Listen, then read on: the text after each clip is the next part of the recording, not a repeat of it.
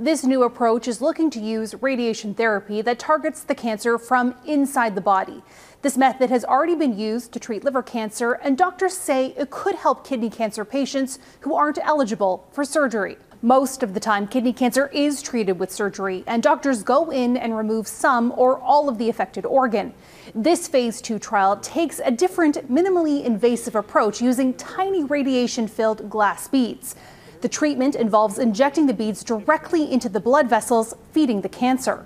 Little radioactive beads that are just a fraction of a millimeter in size, and those basically float down through the artery and get lodged into the blood vessels that are supplying that tumor. They basically just sit there, and as they slowly decay, they release their radiation in a very small area right around it, traveling only about 2 millimeters up to a maximum of 1 centimeter.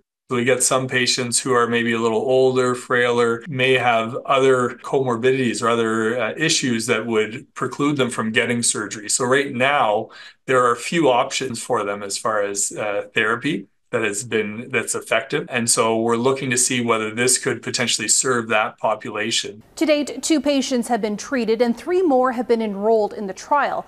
Doctors say they are hopeful about the possibilities and should have results within the coming months. Katherine Ward, Global News, Toronto.